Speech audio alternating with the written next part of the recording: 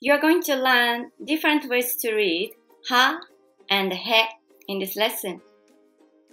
So there are only the two letters that we read different ways in occasion. Firstly, ha. This sound is ha when it shows up in words. But if you see the letter as a particle, the sound will be wa.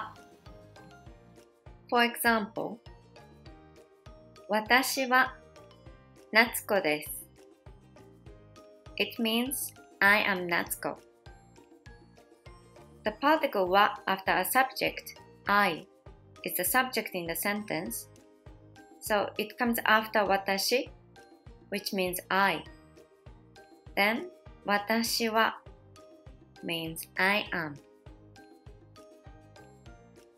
The other example, これは葉っぱです。It means this is a leaf. This is a subject in the sentence, so it comes after the subject これ, which means this. Then これは means this is. So you will learn the grammar later, but for now, please just remember that when you see the letter ha as a particle, you pronounce wa. Okay, next, he. This sound is he when it shows up in words, but if you see the letter as a particle, the sound will be e. This particle indicates the direction, where to go or where to come. For example, 仕事へ行きます。It means I go to work. The particle comes after the direction. In this case, after the word 仕事, which means work.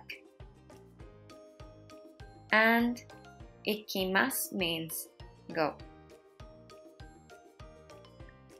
The other example, 家へ帰ります。It means I return home. The direction particle comes after 家, which means home. And 帰ります means return. So for now, please just remember that when you see the letter he as a particle, so you pronounce e.